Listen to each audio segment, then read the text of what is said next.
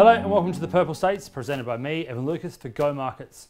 As always, please have a very good read through of the disclaimer on screen. Everything in this video is general in nature. None of it relied upon as any form of personal advice.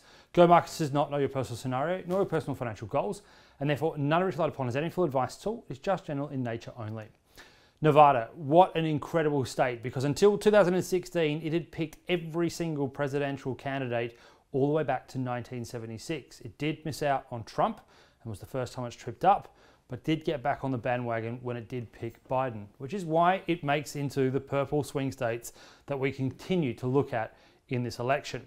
First and foremost, Nevada isn't exactly a huge state for electoral college votes, only 6, but it does matter. It absolutely matters with regards to how close the race currently sits. And the reason for that low number is that it is very densely populated, clearly in somewhere like Las Vegas, and then it does have about 500,000 people up in Reno.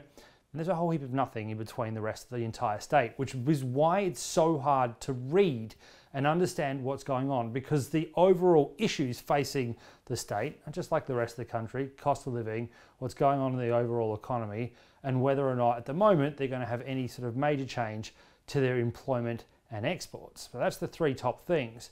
But then there's also demographics to it as well. Nevada is a bit like Florida. It has an incredibly large Latino population, well and truly above the rest of the country. And why they're fascinating is that over the last 20 years particularly, this group of people have slowly but surely swung to the right. And they are more likely to be Republican voters these days than they are Democratic voters. The current numbers have this quite interesting because the swinging on it is high. At the moment, it sits about 48.8 to Harris to about 47.6 to Trump. Don't forget, those numbers don't add up because there's independents in there as well. But overall, it's getting closer and closer. In fact, the closer we get to election day, the polls in Nevada are actually getting smaller and smaller in terms of the differential.